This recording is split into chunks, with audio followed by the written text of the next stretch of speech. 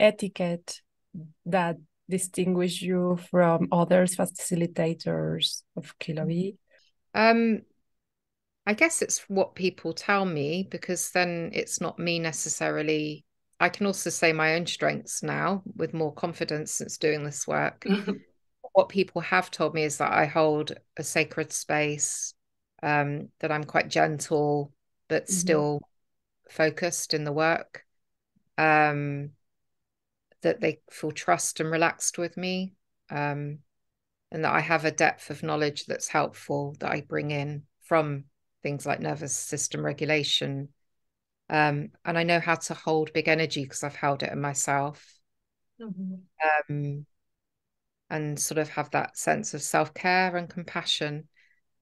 I think they're all the things. I think there's a lot of facilitators with that too. I wouldn't say that's Mhm. just unique to me, but I think we resonate with who we resonate. And I think we all choose who we need to choose also when we're looking. And I trust Yes. that that's what I attract people that will come, maybe a nurturing, understanding presence. So how do you understand the process of healing with Kiloby?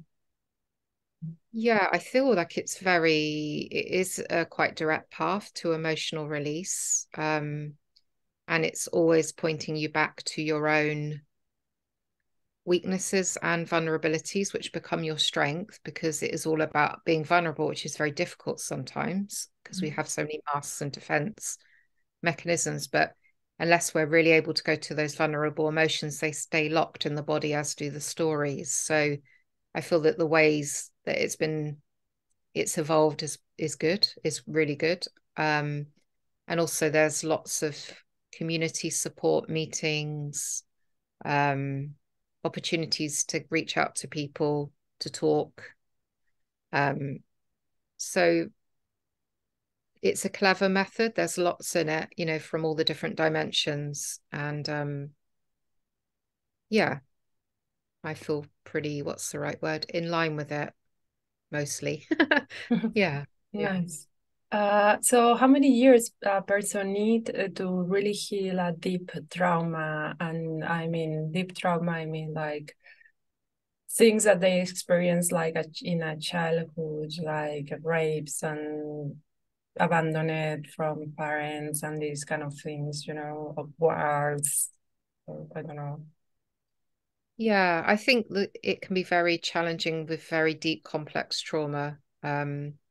And never to, but I also do think we're amazingly resilient people, and we've all got a deep desire to heal and evolve and clear that stuff with the right support and help.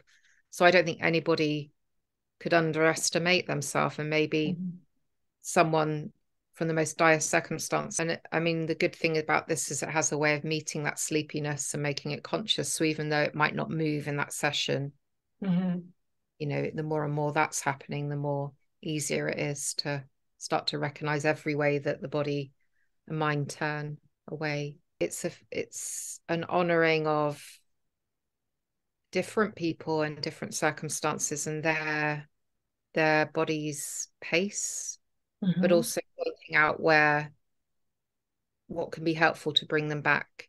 And I think healing, the word implies we're going to be someone else, but I think there's gradual layers that just get lifted to making us feel more free. Okay. Yeah.